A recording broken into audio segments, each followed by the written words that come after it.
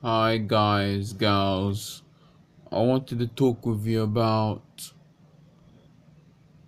Satan, Satan / devils are my pets. I don't love the pet. So I suppose you could say it's a funny title. Is that some people might think that you shouldn't really mess around with the devil at all, and it's true. We shouldn't really mess around with the devil, and I don't really mess around with it at all. I just keep it and him at a distance, but I don't obey it. I don't obey it. That's what the devil wants us to do, is to serve him, and in that it will destroy and kill our lives. But the devil can't actually control my life, because I know the truth, and the Bible says the truth shall set you free.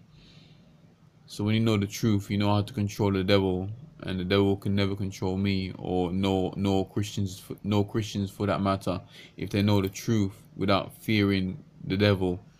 If they don't fear the if they fear the devil, then the devil can control them as a pet. But if you don't fear the devil, and fear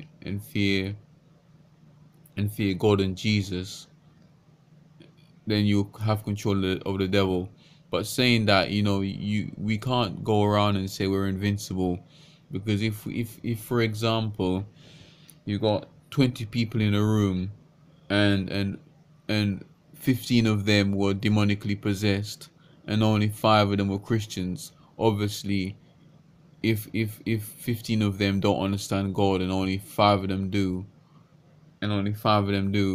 the devil would quickly think, we can take these Christians on, we can kill them. And that's what the devil will do, because they know their power. If there's more people in the room that I've got, if there's more people in the room that's more that don't believe in God, or that don't that don't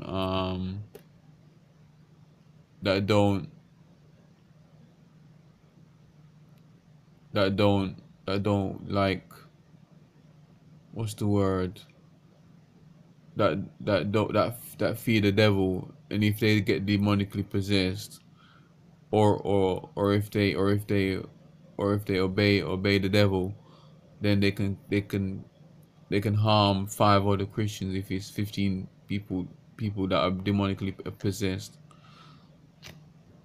Yeah, but the devil can't really touch me at all, and I don't really mess around with the demonic at all. I'm a Christian. I'm a spirit-filled Christian. I'm a born-again spirit-filled Christian, and I do believe that Jesus Christ is my Lord and Savior, my personal Lord and Savior, and I believe that with my whole heart, and I confess it anyway. So that's part of the Bible. When you confess it out of your mouth, like the Bible says. So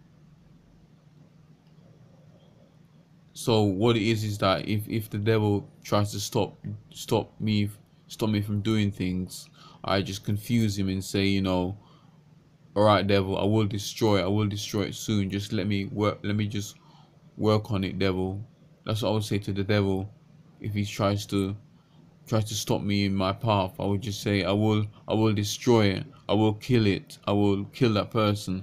I will destroy that circumstance. I will annihilate it. I will serve you, devil.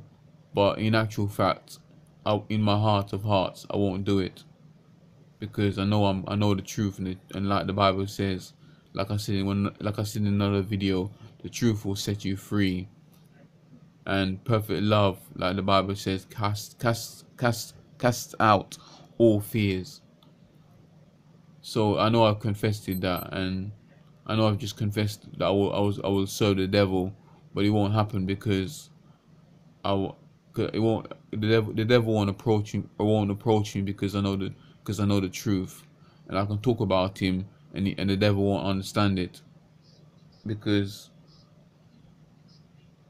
he won't, because he hasn't got wisdom. The devil hasn't got wisdom, so the mere fact that the thing as well, is the devil doesn't fear God, and the mere fact somebody doesn't fear God means that you're stupid. And if you're stupid, that means you won't have any wisdom. So if you fear God, that means that the Bible. If you fear God, that means the Bible says that's the beginning of wisdom. And for example, I said it in one of my other videos. The devil doesn't really know what we're doing. He doesn't really understand what human beings are doing. He can only do things. He can only wreck things. He can only wreck things to stop us from doing things, because he wants us to be in hell. He wants to kill us and make sure that we go to hell. But God wants eternity. Wants us in heaven. Wants eternity. As of the third of 3rd of September 2017, I became fearless of human beings and the devil. I fear nothing apart from certain things, but I don't fear people. I only fear God and Jesus. But I'm not frightened of the devil. I could walk in a field completely on my own and not be afraid at night times, pitch black. But if I wouldn't do that if I know somebody's going to attack me. But even if I did, I would just shout out and just cry out Jesus, and they will run away. But I don't I don't go around testing God, because the Bible says we shouldn't really go around testing God. We should only use God and use God's name in vain when we're struggling with something, or when we're under attack. That's the only time we should use God's name in vain. Which is not in vain. You're using God for something. But the Bible does say, test. The only thing you can test God in is in your tithings and offerings. That's the only thing you can test God in. So